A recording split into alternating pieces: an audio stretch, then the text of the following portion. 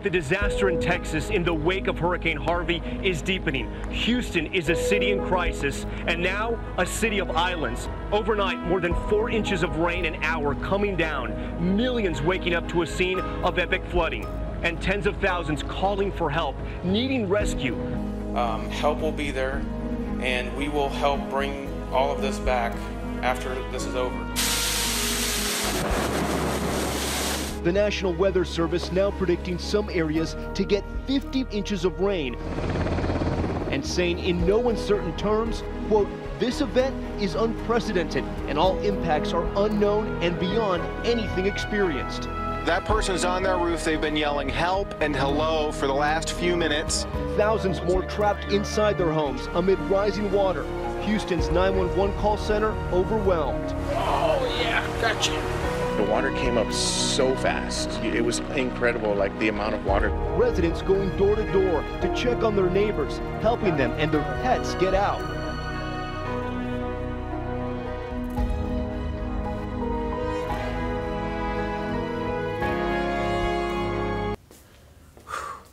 Another hot day in Texas. This video is actually a bit different and actually, very sad as well. We're inside of a hospital that closed down due to the hurricane of Harvey. Harvey was a Category 4 hurricane that hit Texas really hard last year in 2017 and left this place completely abandoned. Now we're starting off on the top floor of this hospital. I'm not going to get into this hospital. It closed down because of Harvey. But the first floor is ridiculous. I mean, it is so bad, full of black mold because the water, the whole first floor was underwater. The second floor is safe. That's why it's still so mint in here. We're gonna explore the whole top floor, and we're gonna go straight down to the bottom, but we're gonna leave. We're only gonna show you like 2 rooms, and we're getting out of there quick. The whole place is just full of black mold. Not asbestos. It's pretty new, but just black mold, and that's really bad. Just imagine Hurricane Harvey hit Texas like this. It's really sad. It's just like filming those disaster videos on Chernobyl or Fukushima. It's kind of similar, but obviously different. Different disasters causes obviously different abandoned places around the world. So this is one of these videos where it's like, damn, I remember when I did New Orleans, I filmed Hurricane Katrina, some abandoned spots because of that. It's just insane, but this is like still new, so we can see that this is so mint, but we're going on the first floor, dead zone down there. It's like a horror movie down there. It's because the whole entire first floor to the ceiling was flooded with water. And they were like, the city was like, this can't be fixed. We're just gonna keep it here for now, but we don't know what we're gonna do to it. It's gonna just remain closed. And that's what they determined. It was just way too much money to fix it, and now this place is completely just sitting here left. So let's just get right up into this video and explore this place. So one thing that we do know is right away is that everything on the top floor and whatever they could fix and repair on the bottom floor has been removed. All the beds have been recycled, and even their ventilation systems, everything, the whole system has been removed. We're actually in like an apocalyptic place. I said this a lot, it's like, oh wow, it feels like we're in like, like a zombie movie. But this is one of these disasters where everyone had to really just up and leave and go. Imagine all the patients had to evacuate from this hospital and leave and just go get out of here, evacuate. That's what happened here. This is like the real deal. It's even scary to see the date. 2017, just all frozen in time. This guy was on morphine. This was his room before he had to evacuate. When we go down to the first floor, we're gonna put these gloves on, put the surgical suit on, and even wear like 10 of these little masks. I mean, I know they don't do much, but it's definitely gonna help a bit just to get the heck out of there, down on the first floor. Our teamwork makes the dream work. One last show of this section before we move over to the next place. This place is actually pretty big.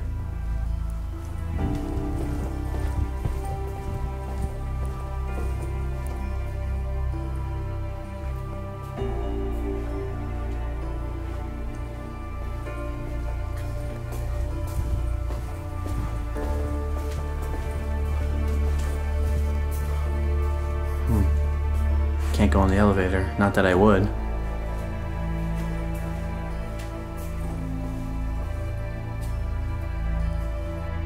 I mean, I just get the chills. Look at that. When they had to evacuate, they just left the food still in the trays. The nurses.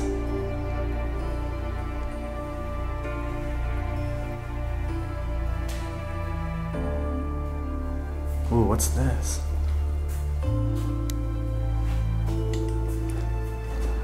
No idea what's in these jugs, but they are filled to the top. The staff lounge. There are mailboxes. I don't want to show their names just in case. Oh my god. Look at that, we can just pig out and eat all their food. Like, man, can't get over this. These are one of these videos that's gonna like, kind of like open people's eyes. You know, a lot of people did see the hurricane online, like the whole world's seen it. And they're like, yo, please pray for Texas, please pray for Houston, and then that's it. But when you're actually in it and you're filming it and then you show it online, like people are like, damn, like there's still abandoned spots in Houston or in Texas because of this hurricane. It's like, whoa, like yeah, it was so bad. And to just be here in it right now, even though the hurricane's been done with, and still see places that are affected and hasn't even been repaired, it's still a mind-blowing experience. And like I said, I've done so many of these places due to different disasters that it's like, yeah, like I know like this is horrible. I've never been in the Hurricane Harvey. I've never been in any hurricane for that matter, but I feel you guys, man. Like it's insane to even experience or be out here. But also is definitely like a mind-blowing experience. It's like, well, like so much history happened here because of that disaster, and you can still see like why. Go on the first floor, the whole thing's black mold flooded because all the water infiltrated it and just filled it up. And then, you know, a year later, we can still see that and actually walk the first floor. I'm trying to compare anything like that, but it's just, it's still like a mind-blowing experience. And it's definitely a wake-up call, you know, you gotta be thankful and grateful for everything you got, because this kind of disaster can, honestly, it can happen anywhere. Earthquake, tornado, hurricane, you know, different things like the whole nuclear reactor thing. So, I mean, everyone's just gotta, man, we had that one world, one love thing.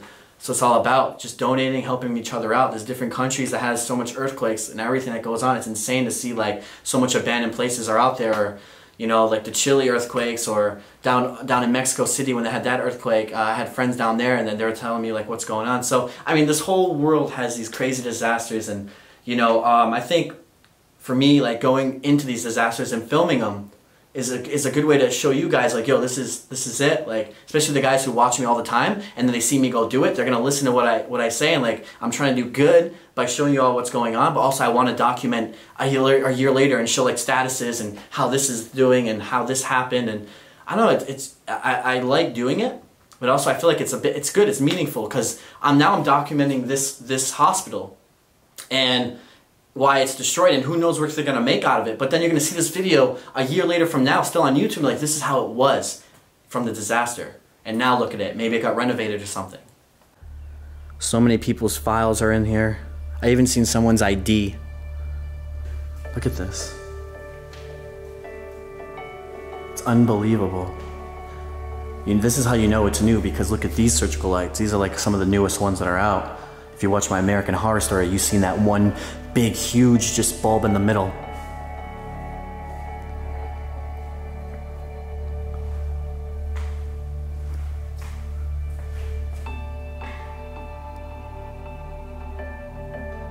We even got some equipment in here.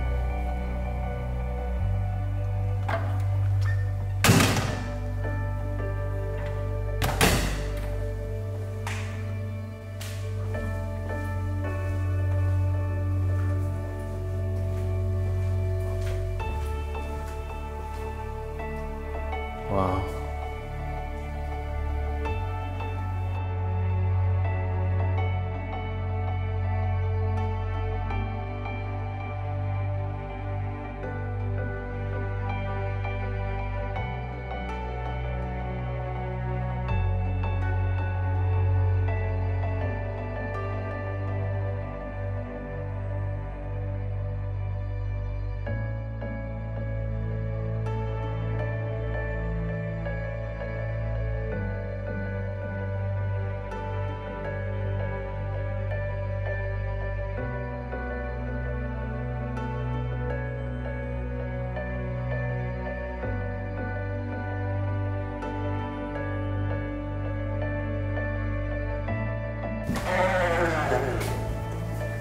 Oh, wow.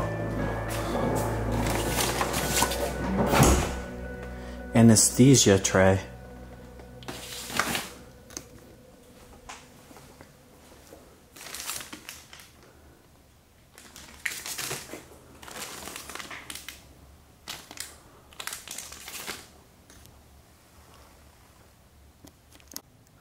Everything's still inside all the cabinets.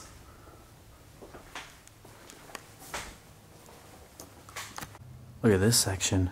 Got a warm tint here, sun shining through the side.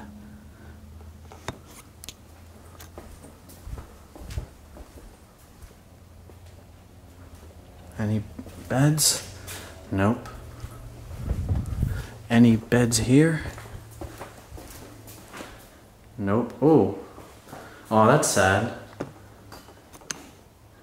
Oh, wow, there's a pipe that burst. It's still leaking water. That is not good.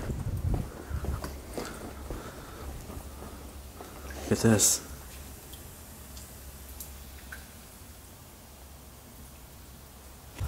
Alright, so I think we about explored the whole entire top. I'm gonna go gather up everyone and get everyone to wear these suits so we can go downstairs. I thought about it and definitely is a good idea. So right now we are gearing up to go inside the underworld. You know, I completely thought of this title as we're going, the Stranger Things Underworld, because here it's like all, you know, kind of looks normal, but then downstairs it's like destruction and darkness that you're about to see. Completely reminds me of the underworld from Stranger Things. So that's why the title is called The Underworld.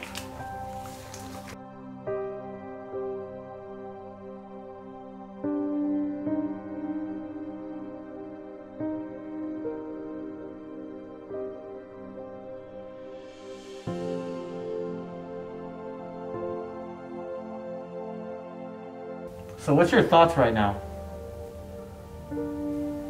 Thoughts is getting to fresh air and back into the real world and making it out alive. Yeah, I feel you though. I mean, when you go inside these like places, it feels like you're not even in Earth anymore. Like you're in like, sometimes you get like fantasy anime type game vibes, Silent Hill, Resident Evil, and you don't even know what time it is anymore. You don't think about anything except the place that you're in. And when I come out, it's like, whoa, it's this time already? Like you don't even know anymore. This is it. Okay. You ready? Look at this, guys. So they covered this just to keep the black mold away from the upstairs floor. And we didn't do this, by the way. It was already like that, just so y'all know. Okay. Okay. Let's do this. Into the underworld.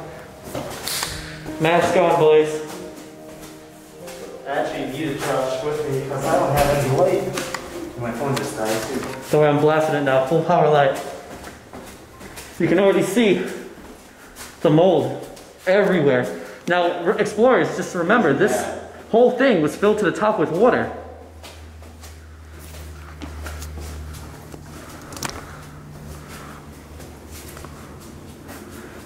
So we got patients on this side and rooms.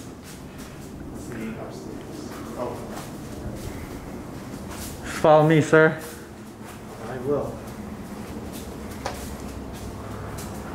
Large conference room.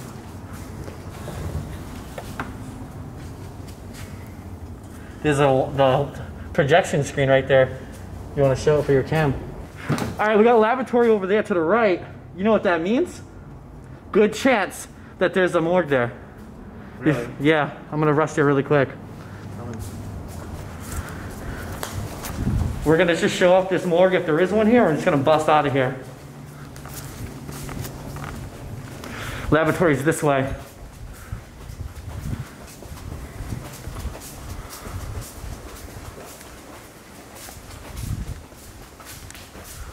Now everything here, guys, was covered, completely underwater.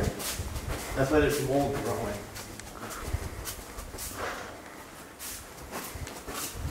Jeez. That's not it.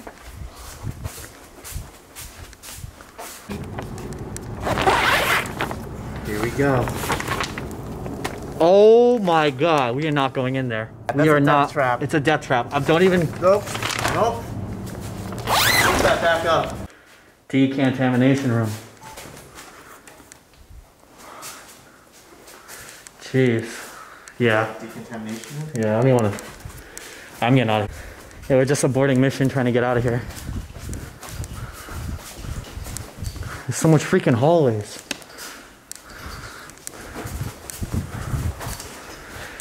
Oh! X-ray in use. Oh!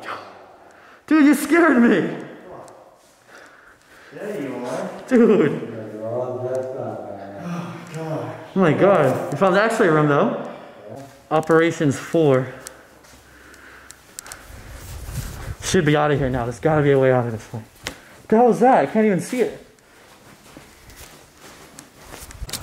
Oh my god, I'm so glad to be out of there. That place is the worst place for black mold I have ever seen in my life. And that's why you gotta gear up and wear masks and do whatever you can for any abandoned building. There was no asbestos in this one, just black mold, but that's all it takes for cancer or anything.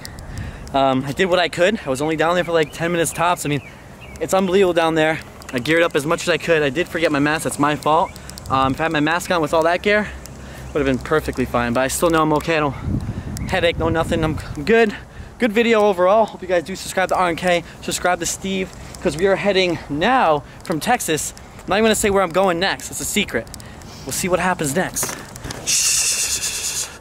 But also, I don't know if I said this, but Mo is no longer with us. He flew back to Canada, so it's just us three for the rest of the remaining trip. We're heading right back to Long Island.